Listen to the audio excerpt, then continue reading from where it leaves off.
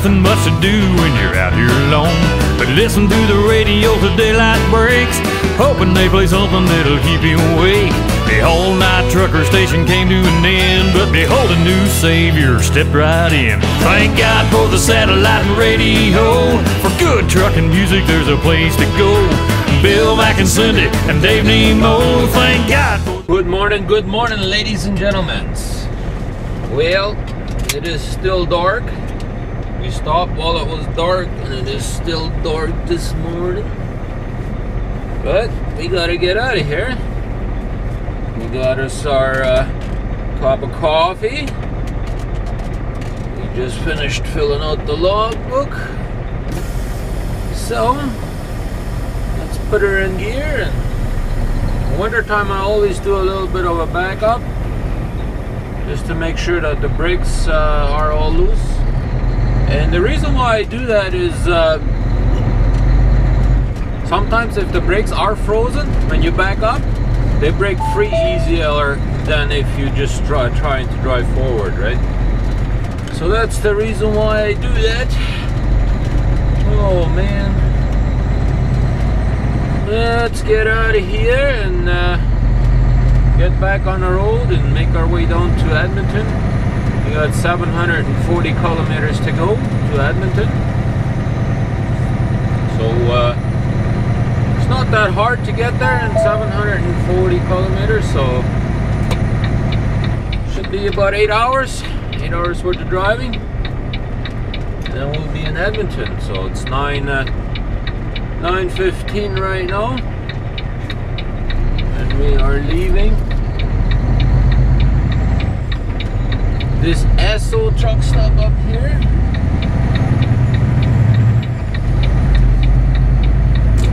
Yeah, so let's get out of here and get some miles behind us, and I'll try and show you some more stuff when it's daylight. Alrighty guys, look at this. We are still cruising along here in the Rockies a little bit.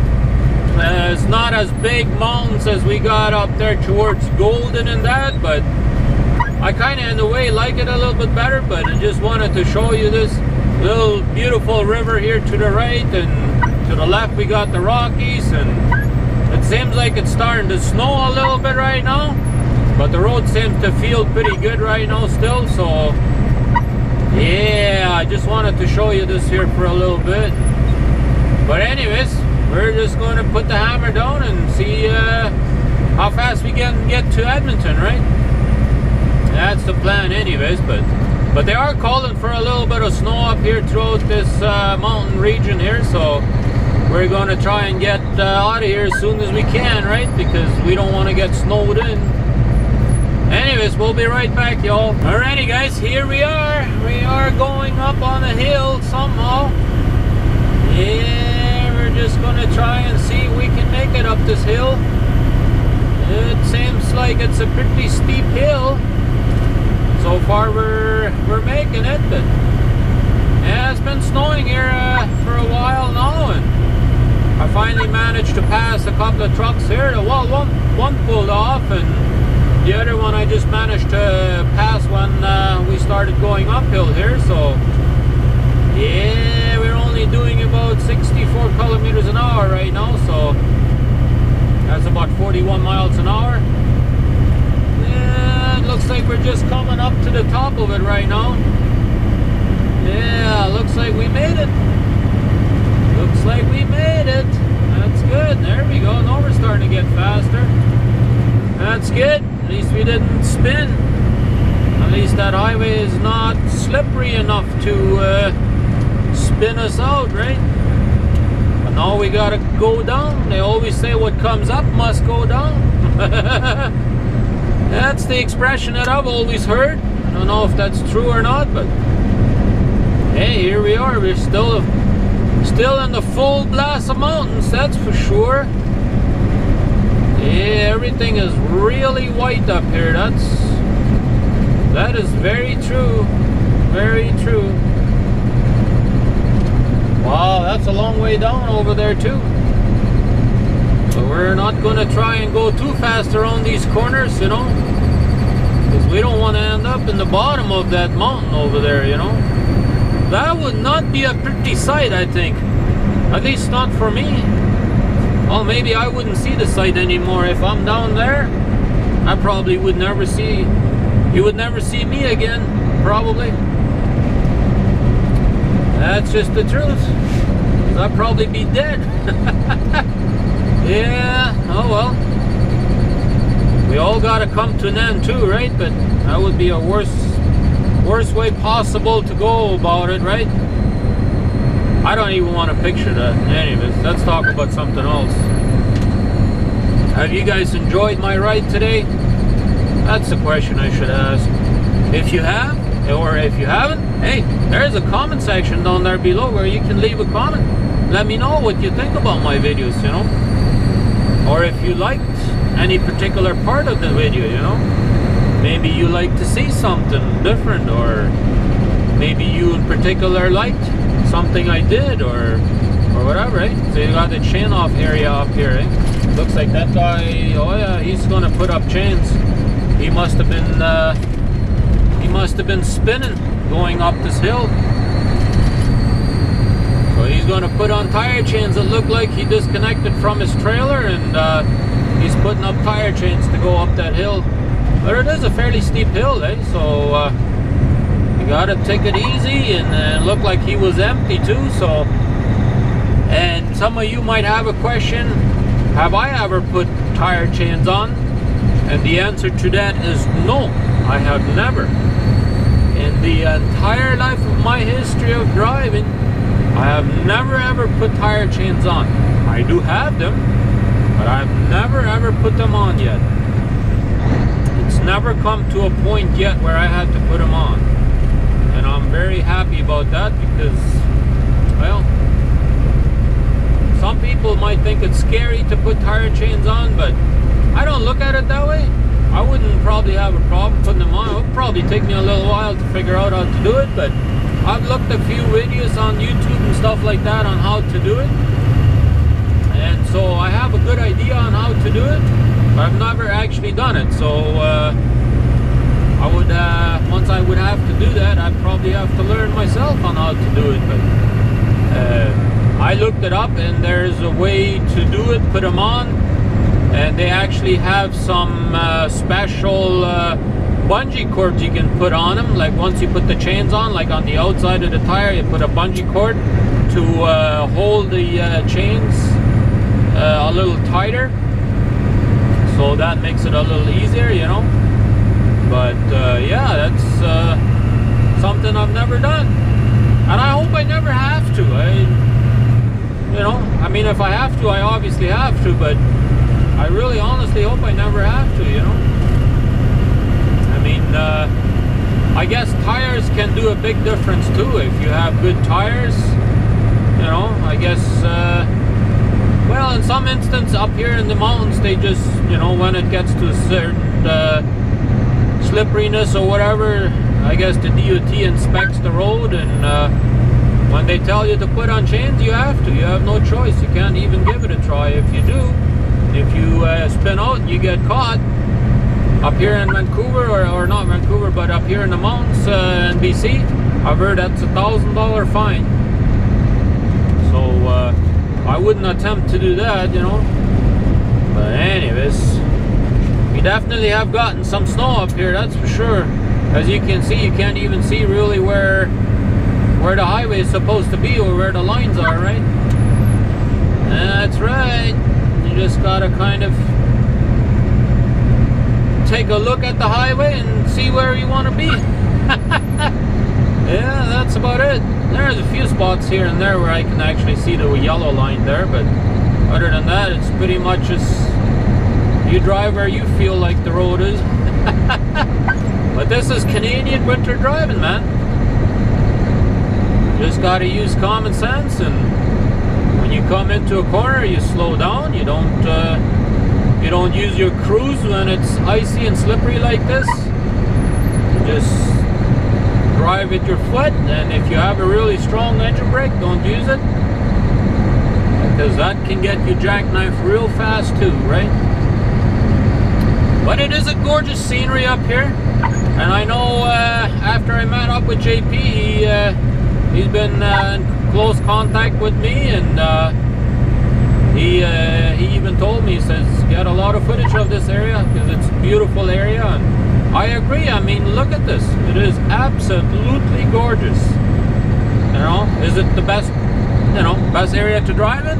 No, probably not, but it's an absolutely gorgeous area to videotape something in, right? But anyways, we'll continue on with our journey and see what else we'll be able to show you.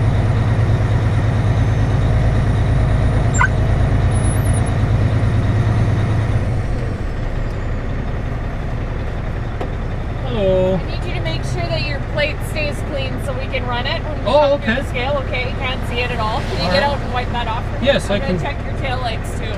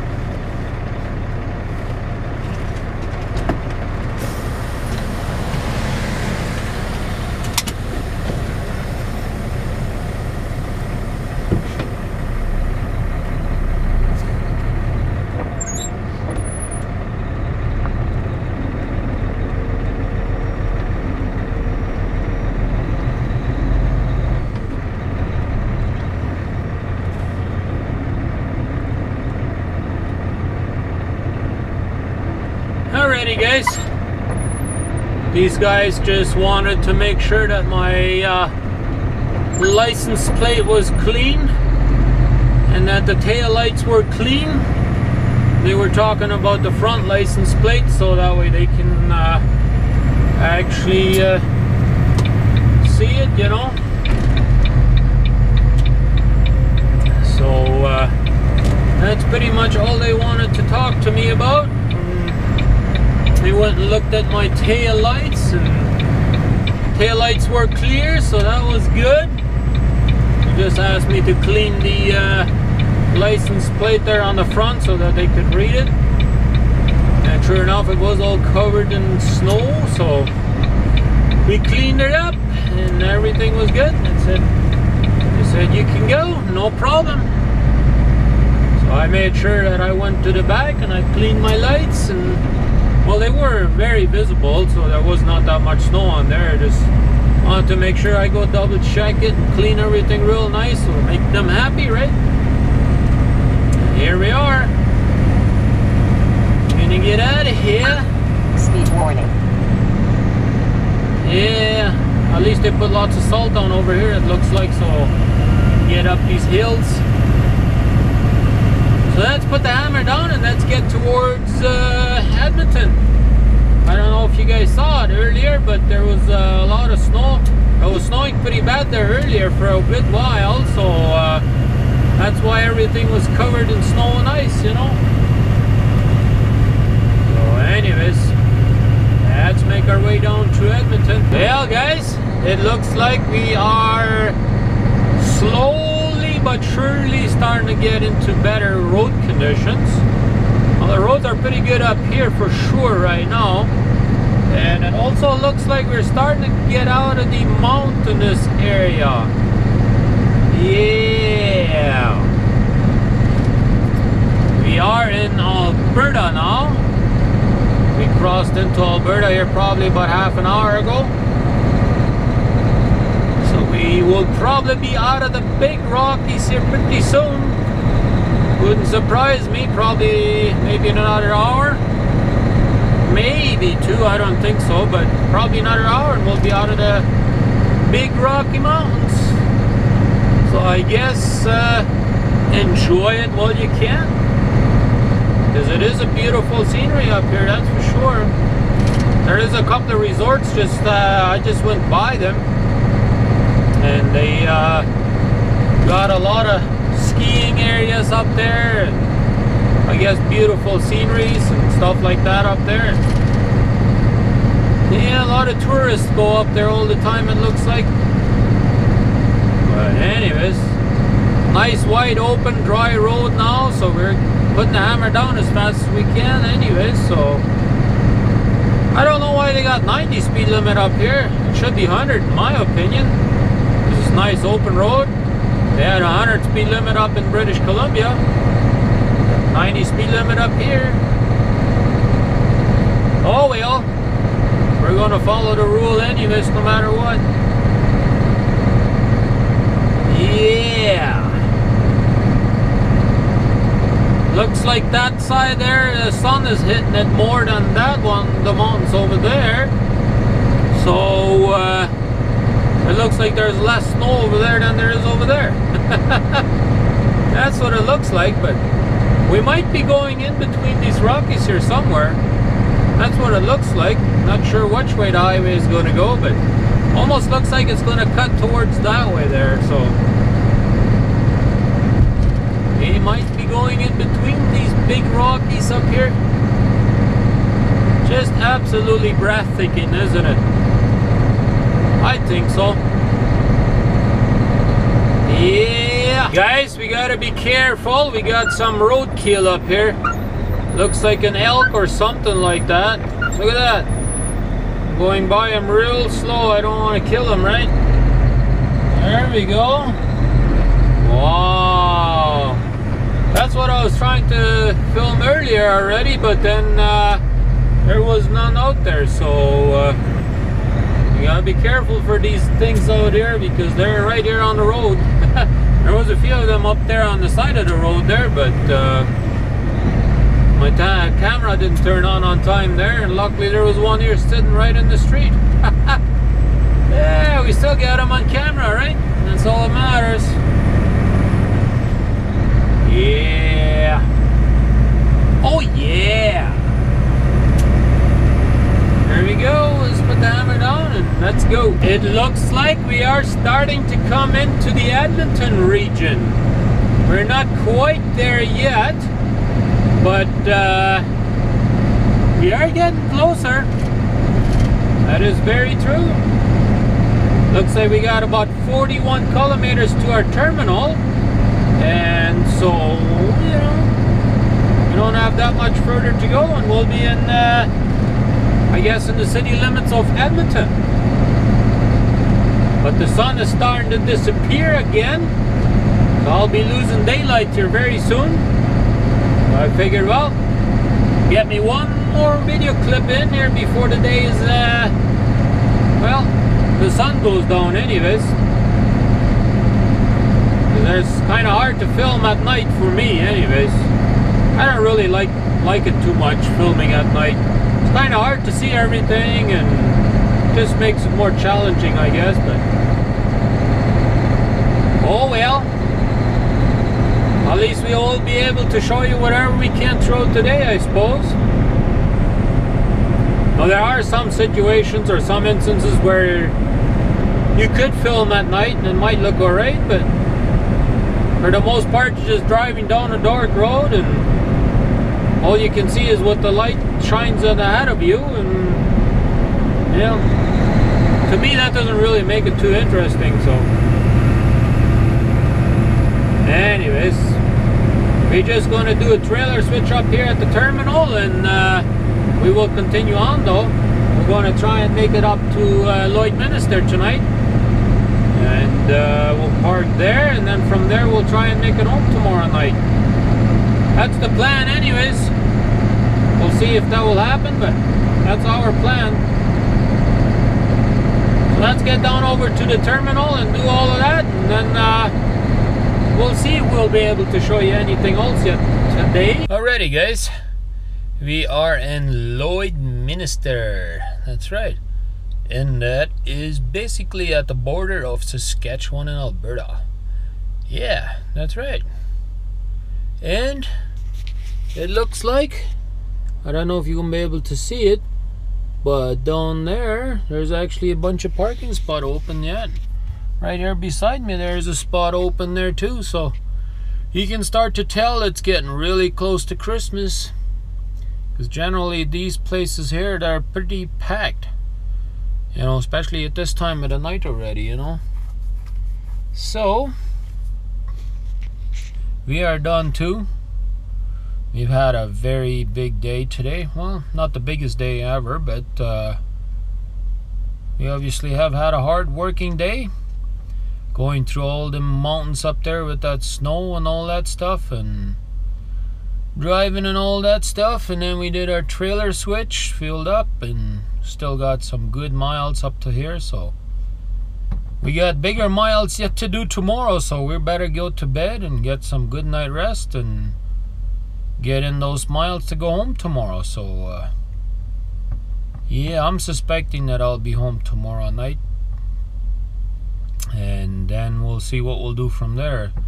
I'm sort of thinking about maybe doing another short trip, because I do have roll hours coming back to me, you know, every single day. So I added them up already, and I have another 29 hours for the rest of 3 days, you know, coming back to me. So I might just do another short trip. I think that might work out okay. But we'll see if they actually have something like that for me too, right? I guess it's going to be dependent on that as well. But anyways, we are done for today, so we're going to go to bed, and hope you guys enjoyed today's vlog. If you did, give me a big thumbs up, and we'll see you again tomorrow.